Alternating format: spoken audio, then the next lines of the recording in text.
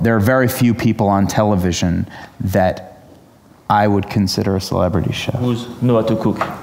Yeah, I mean... I mean, you have so many celebrity chefs. They're on TV. They don't know how to cook. Yeah, they don't know how to cook anything. No, no, no. I mean, that's what pissed me off the most. No, seriously. No, absolutely. It's very, you know, I mean, we all work so hard. I worked for 25 years, you know, in the kitchen. You know, like you say, the bottom to the top. You know, it takes time. Things don't come like this. You need to be patient.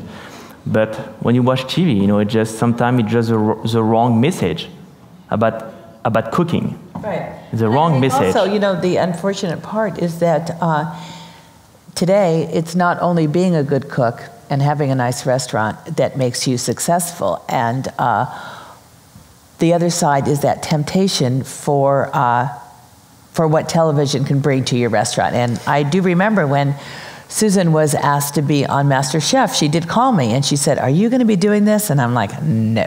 But she said, "You know, they've asked me to do it. I've never done anything like this before. Or should I do it? What do you think? It's going to help business. Should I do it?" And all I said to her is that I will believe in her as much as I do, right?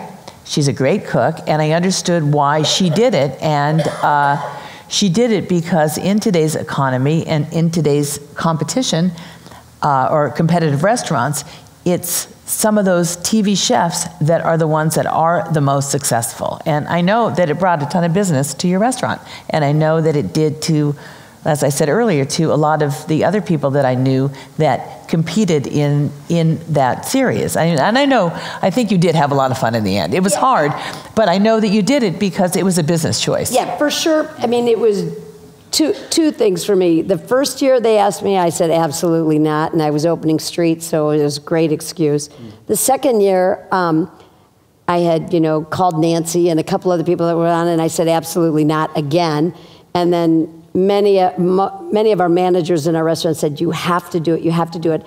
And I had sort of thought to myself, well, you just opened street, you're playing for a charity, I can get the name of Scleroderma out there. Mm-hmm. So if I could, all I prayed for was, I just don't want to lose in round one.